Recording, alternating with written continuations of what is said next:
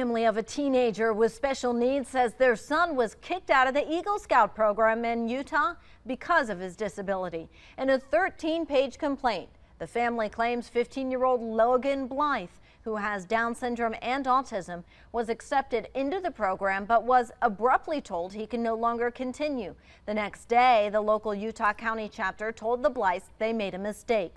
The National Boy Scouts of America policies state Logan can't participate in the program because he can't meet the alternative merit badge requirements and may never be able to move beyond a Cub Scout.